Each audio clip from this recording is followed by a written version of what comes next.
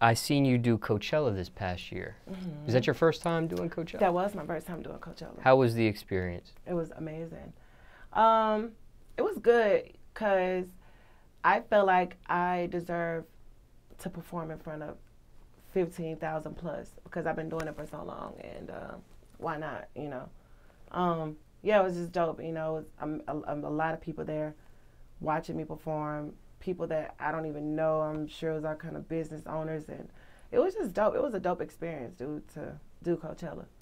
Now, is there a difference between performing at a festival versus like a regular booking in a club or something like that? Is it a difference?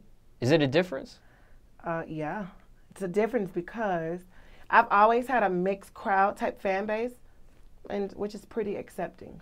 I can really come as I am, and it's okay because like that's how they are. Like I don't have to be dressed up in the best designer to rock a crowd because they're not. They're fucking have their little American Express cards in their back pocket in the dirt getting crunk. And that's the difference. Like sometime in a club, everyone is a little stiff, because they don't want to get their Gucci shoes stained before they go back home to their apartment or whatever, which is cool. But I'm just saying it's a little too uptight for me. And I'm kind of like frugal, man. I'm like on some different shit. And the energy, it's like they just love music, man. Them festival people, they just want to get dirty, fucked up, and listen to music. You ain't gotta have the number one hit on the radio. They don't care. They want to have fun. And if you can rock a crowd and you can entertain a crowd, that's all they care about. So it's an absolute difference versus being in a club. They're gonna stare at you until you make them rock. You go be a fucking goldfish in a goddamn small ass fishbowl until you make them rock. And I personally feel like I'm not gonna stand and sweat my weave out to make some niggas that don't give a fuck about me rock anyway.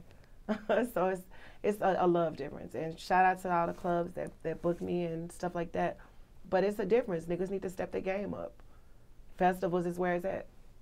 Now, do you do a different set because it's a festival compared to a club, or?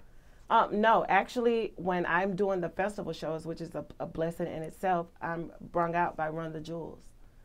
Shout out to Killer Mike and LP and Mass Appeal Records. I'm on a record with them called Love Again, and it's a real dope record, and I just represent the ladies, and that one verse is like an album. That one verse still the entire show.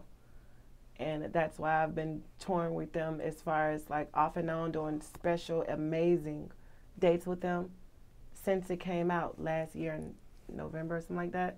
I don't want to say the date, the month, because I don't know for sure. But I've been touring with them off and on for about a year, one verse. And every show we rock is 15,000 plus. We've done the House of Blues, stuff like that, and like, club venues. But I'm not going to lie, yo, festivals is where it's at. Now, are there any do's and don'ts rocking a festival versus,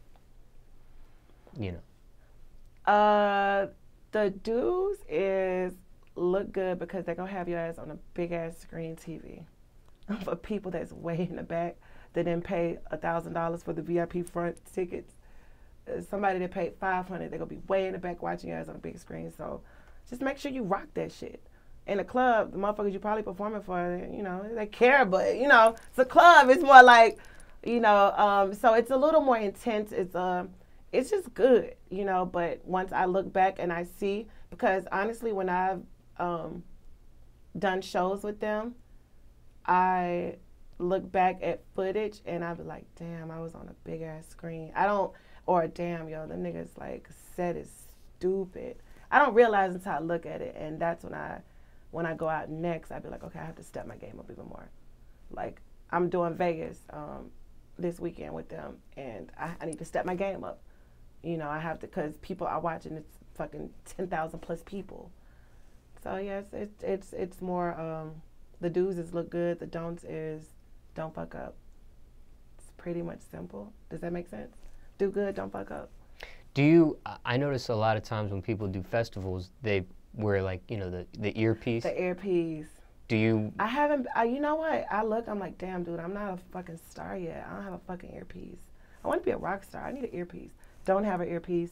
The sound be so good. The fucking, shout out to their DJ, Track Star, and the sound guy. Yo, it's impeccable. Mike or LP, they don't have earpieces either.